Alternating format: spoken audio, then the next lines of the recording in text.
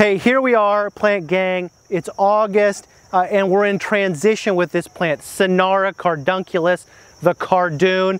This is a Mediterranean-like plant that is a relative of a plant you probably know best from a cheesy dip.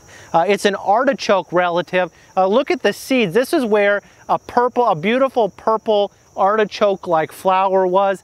And the true artichoke that you eat is in the genus Cynara. And so we can't grow that very well in the eastern United States. That's more of a plant that you would see grown in California for food production. I'm not saying it can't be done.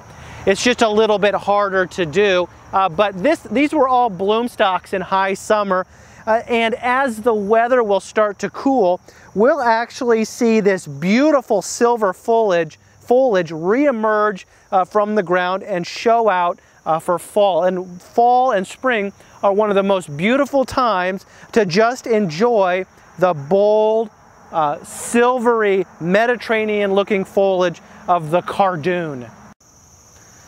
So 1 to 3 foot high, spreading out 3 to 6 foot wide.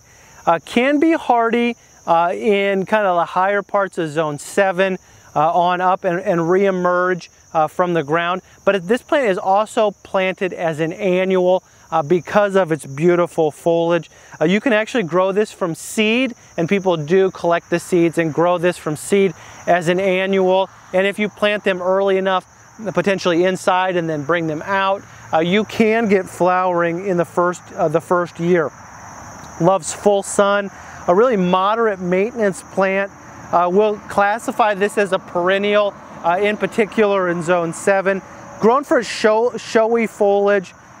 If it does overwinter, that spring foliage is beautiful, but then as weather cools, again, another flush of beautiful silvery foliage. Here's a landscape tip.